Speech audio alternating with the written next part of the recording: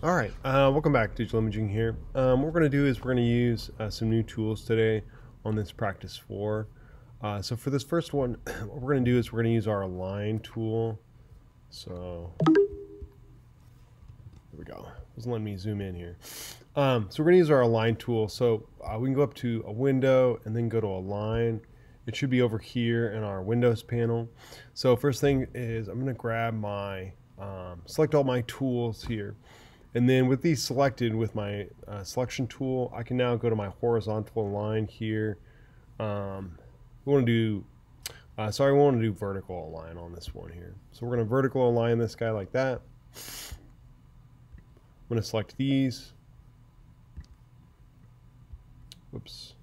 These might be locked here on the wrong layer. Yeah, it looks like they accidentally got locked here.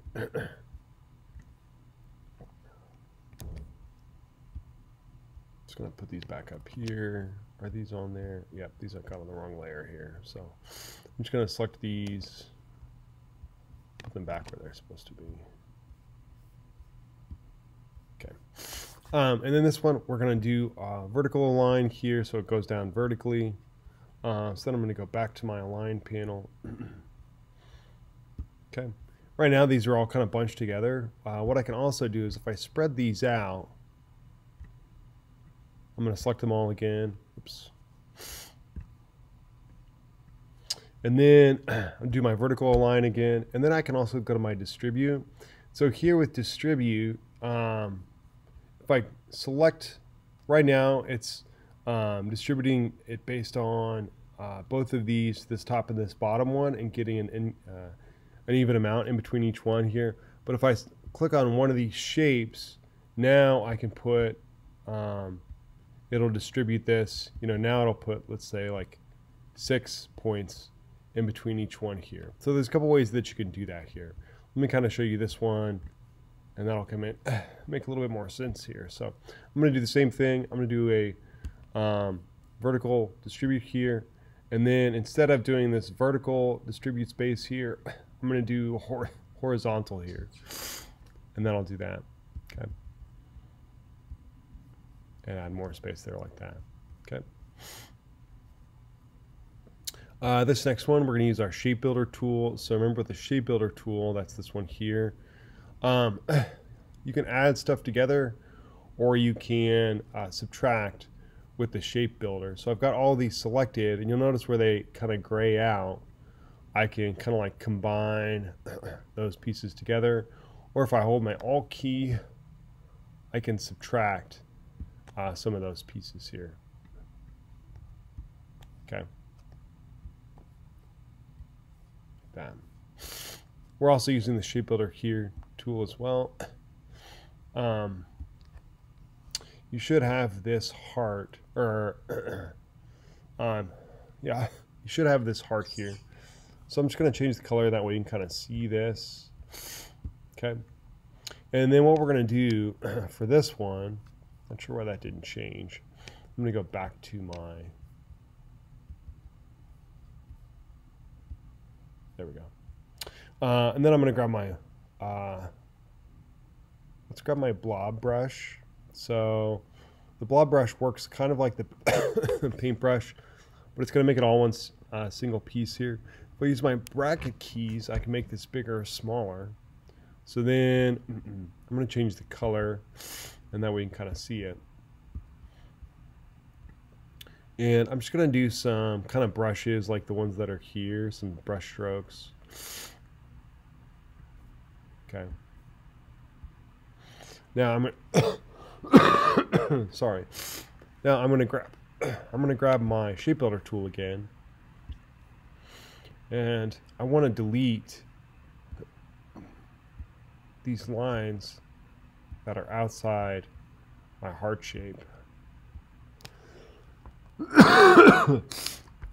Sorry. And then, so I'm using my Alt key for that. And then I'm going to bring this to the top here. So I'm going to hold arrange, bring to front.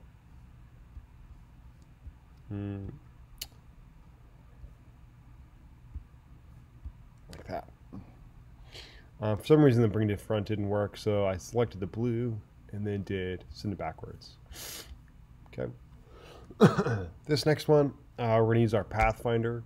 So if you can't find that, you can go up to Window, and then I'm going to go to Pathfinder, and it's going to be in alphabetical order here. Okay.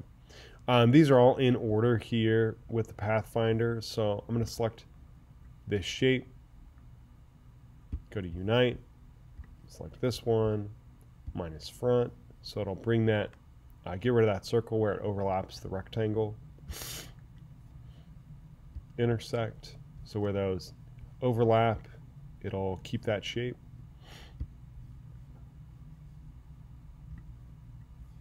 And then divide. So with divide, it'll make it all separate pieces here where they overlap, like that. With something like this, you want to use your direct selection tool to delete those. I'm on merge, so it'll make that all one piece here. Crop, it's kind of like intersect, but crops it. Outline, and then minus back, so it deletes the back piece. Okay. This one, we're going to use our clipping mask. So I'm going to select this. Clipping mask is up in Object, Clipping Mask, and Make. And how that works is, so there is that oval piece on the top here, and it cuts out the shape that's in front and does that. It's all still there. If I wanted to edit it, I could go back to Clipping Mask and do Release, or Edit Contents. If I do Release, it'll release that. Let me get back here. Okay. So if I wanted to like change the shape of this, I could, and then select everything again, Object, Clipping Mask, and Make, and I'll do that. Okay. So with Clipping Mask, you can use like pieces, multiple pieces together, kind of combine those together. Okay. Now I'm going to grab my eraser tool, and then the knife and the scissors tool is inside there. So the eraser tool works kind of like the paintbrush. If I use my bracket keys, I can make my eraser bigger or smaller. Okay. So you can kind of like draw with it. You'll notice that it keeps the stroke of the object here. With my scissors, what you want to do is you want to click once where you want to start, and then click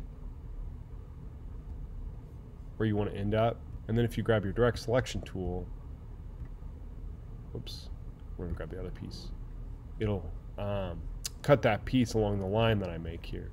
And then the knife tool, you draw with the knife tool. So if I draw like that, it will separate those pieces out. Okay.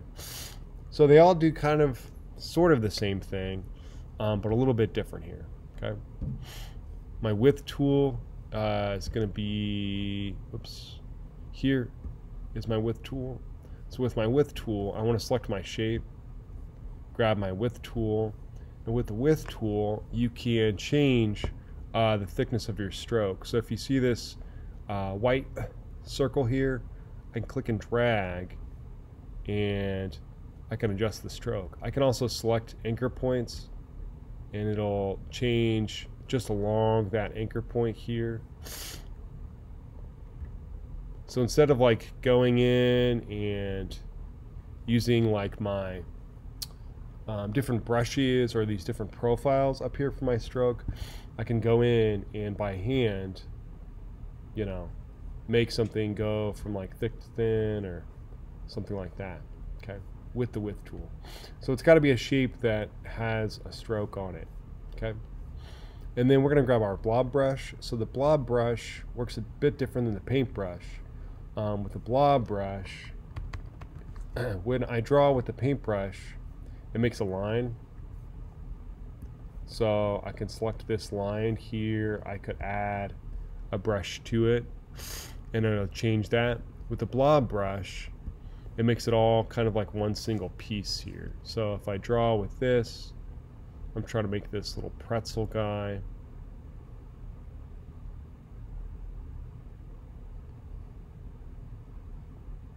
Okay.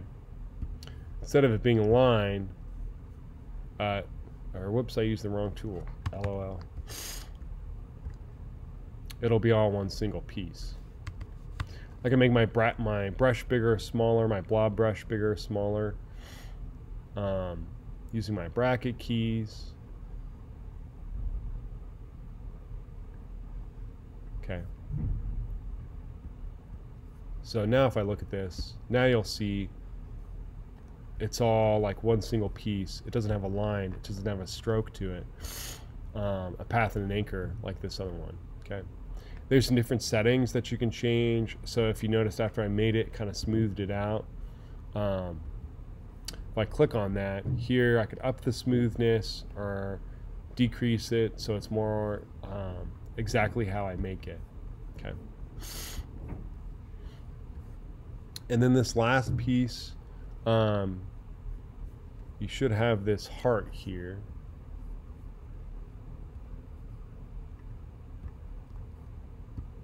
Whoops.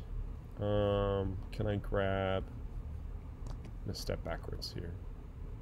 I'm going to grab this heart from here. Okay.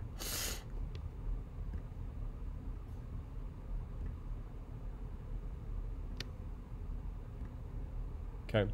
What we're going to do is we're going to use our effects panel. There's lots of different effects that you can do, but we're going to use our effects panel to make this heart kind of like spiral in like this here. So I'm going to go up to Effect, Distort and Transform, and then I'm going to go to Transform. Okay. This window opens up. I've got a screenshot here of what this looks like. So I'm going to do 90, 90. Actually, I don't want to do that. I'm going to keep this at 100 here because I want that heart to stay the same.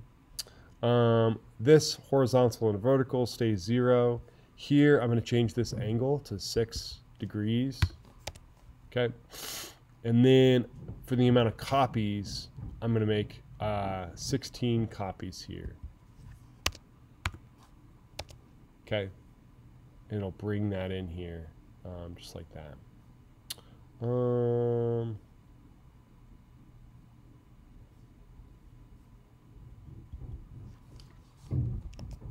There we go.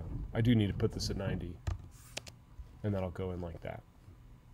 So it's making it smaller as it goes in here. Okay.